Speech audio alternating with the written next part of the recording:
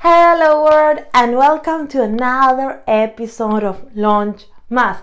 In this episode I want to talk about a new feature that allows you to convert existing Dynamo tables into global tables.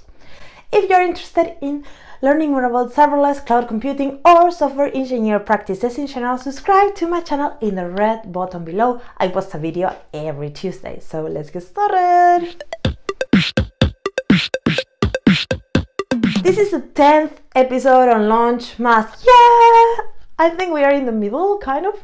So I'm posting a video every day from the 1st of December to the 35th of December, without the weekends because I rest, about all reinvent launches. So it's a video every day, so stay tuned. And if you have not seen the previous video, check the description box to find all the videos. They are really good.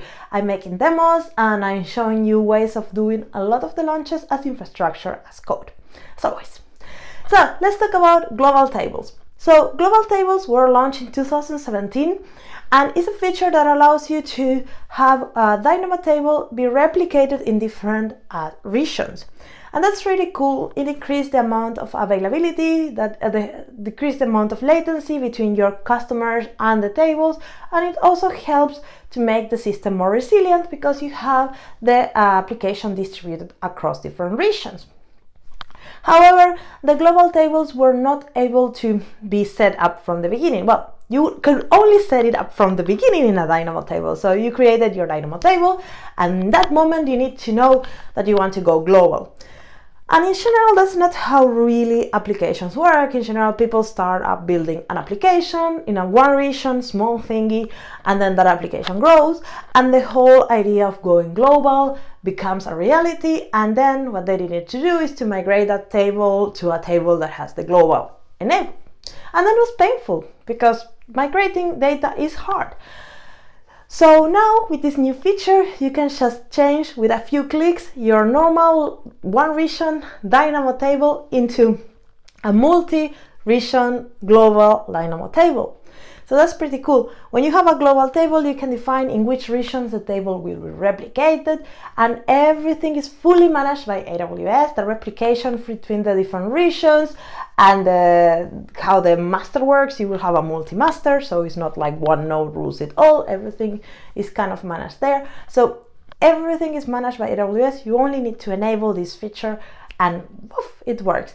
So now I want to show you how you can get that because I think it's a very important thing. If you're building a production-ready application in serverless, it's really important that you have support for multi-region because it will remove a lot of your latency and make your application faster and your customers happier. So let's go to the code and see how we can get that done. So here I have a simple application that has a function, super simple function, and a table. So I will deploy this. It's important to have, in order to enable the global tables, the stream, Dynamo streams enable with the new and old images. If you don't know what is a Dynamo stream, I leave you a link in the description box so you can learn about them and what they are and how to use them in Dynamo. But that's the only thing you need to have enabled when you're working with the global tables.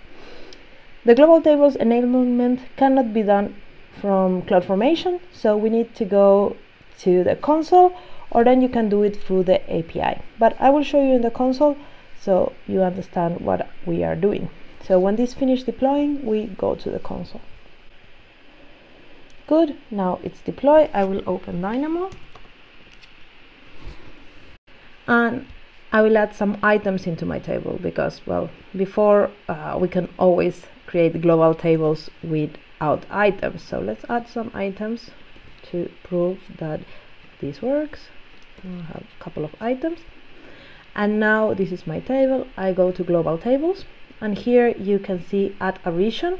So you just press there and you select which region you would like to have a replica of this table. I will choose Ireland here. So I can create a replica and this will take a little while. I come back when the replica is ready because it takes a few minutes to get this this configured. So now after a couple of minutes we can see that the two tables appear here.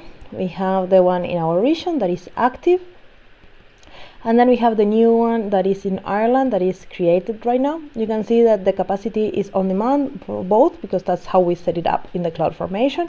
And then if we click on here and we open the table in Ireland, we can see that the table is being created, and this will take again some more minutes. So let's wait for this to be created and I come back when this is ready. Good, so now after maybe 5 minutes everything is activated and working. So if we go again to Ireland, we can go to items and we can see that our items are here. So we can add a new item. Let's see. And then if we wait for a little bit, it should get replicated here as well. Now we can see it here. So if we want to delete this tag, first we need to delete the global table, and then we need to delete the stack.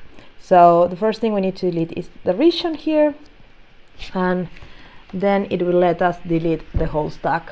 So have that in mind if you want to try this out and you want then to remove it.